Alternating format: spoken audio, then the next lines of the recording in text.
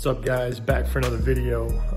You know, we just built up the Colt bike, built up the S&M BMX, and just want to give you guys a preview of what's next. And really, what got us into BMX was my interest in putting together some old school bikes. And my daughter had a GT Performer high tensile steel BMX, and I found online a Dyno Air that was in pretty rough shape. You know, it sucks. I didn't even take any pictures of it when I got it, but it was the Purple Rain Dyno Air, probably 1995 to 97, somewhere in there. But I got the frame and then found a GT Pro Performer frame here locally. And so I went and picked that up, and that was a chromed out GT Pro Performer from 97.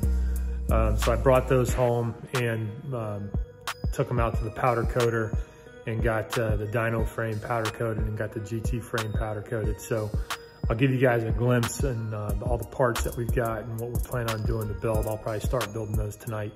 But here, check these out, guys. I'll show you what these are looking like. All right, so here's both of the frames. We'll check these out. So we did the Dyno Air in translucent purple, or I don't think that's actually what it's called. It's a dynamic purple color. It really has some sparkle in it when the sunlight hits it. I'll have to look up what the actual purple color is, but pretty sweet. So we got the bars. These bars are actually S&M bars. The frame didn't come with any bars, so we took some S&M bars that were black and got them powder coated purple. But you can kind of see the bike here. It looks pretty great. You can see the Dyno stamp still there. Unfortunately, the serial number on it was already grinded down pretty badly. So there's only a light faint view of that. But you can see the stamping there. The stamping is also still on. If Lucy get out of the way, you can see the stamping there on the frame stander, which is really cool. So pretty excited about that. And then it didn't come with forks, so I found some Dyno forks, but you can see the stamping there. And this is a threaded headset, or a threaded fork, because that's kind of the original Dyno was threaded. So I found a set of Dyno threaded forks. So that's pretty cool. And then from a GT standpoint, this is it. This is the GT Pro Performer. It looks great. I wanted to do it in white. You can see the GT stamping there. The GT stamping at the end there, which is great. Same for this one. Serial number's wasn't really visible when I got it. So unfortunately, that's gone. I think, unless it was on the dropouts. No, it's not. Sometimes they put it on the down tube as well, but I don't see it. But again, this is a GT Pro Performer. I think it's a 1997. He did a great job of sanding this down and cleaning this up. And then the powder coat job is tremendous. Shout out to JC Powder Coaters in Apex / New Hill. Here's what's really cool too. You guys might be familiar with these. These are the famous Pac-Man forks with the 990 brakes.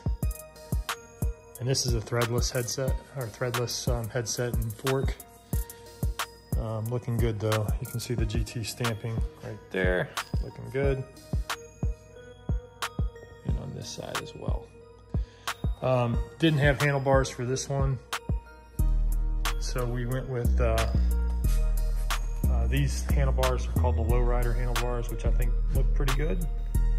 I did have the original sprocket on the Dyno, so I got that cleaned up. You can sort of see the GT stamping there from Dyno Air. And then this is the original GT sprocket on the Pro Performer, but there's no stamping on it. There never was. It just had a sticker on it. I did find some stickers and plan on going with a few stickers.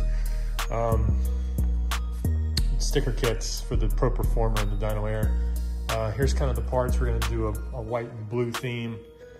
So we got a Dominator seat, Dominator white, blue seat for that one.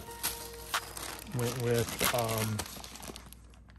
some blue pedals. These are Thermalights, stolen Thermalights. Got a really cool GT laid back chrome seat post. Going with a GT front load stem. Salt BMX clamp. Colt Vans blue with the flange, like old school grips.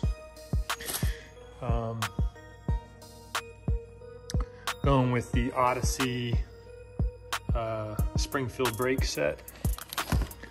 Some tubes. Going with a white wall tires. Speedball 2.10 by S&M. And then from a rim perspective, our wheel, these are by JBL Bikes, Wheelmaster. Pretty affordable wheel I found out on Amazon, or excuse me, not on Amazon, out on eBay. Same with this one here.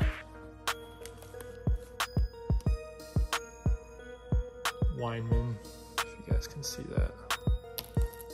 And this is going to be a freewheel. Got the ACS single speed freewheel.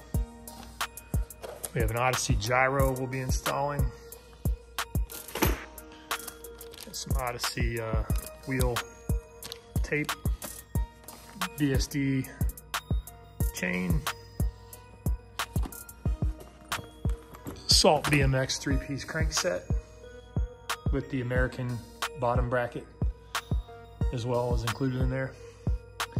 Headset's around here somewhere. I don't know what I did with it. But I know I bought a headset for it. I'll have to find it. What else we got? For the Dyno Air, doing a set of Colony tires in purple. We've got some Demolition purple pedals, Continental tires, Vans Colt grips in purple, another freewheel, a white. We're doing a white and purple view on this. Dominator seat. Again, got the ACS freewheel. Here it is. This is the headset we're using for the blue bike. ACS main drive, threadless headset. This one's going on the GT. It's blue. That'll match up with that. Got a KMC purple chain. Salt seat clamp. Lucy just wants to be in this video. Don't you, girl? Odyssey 1999 brake set, kind of old school look for the dyno.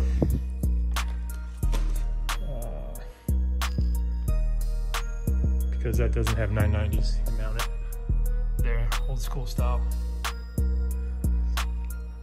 Salt 3-piece crankset with the American bottom bracket. Drain pipe seat post, what you typically see on a Dyno Air. Traditional headset by Haro.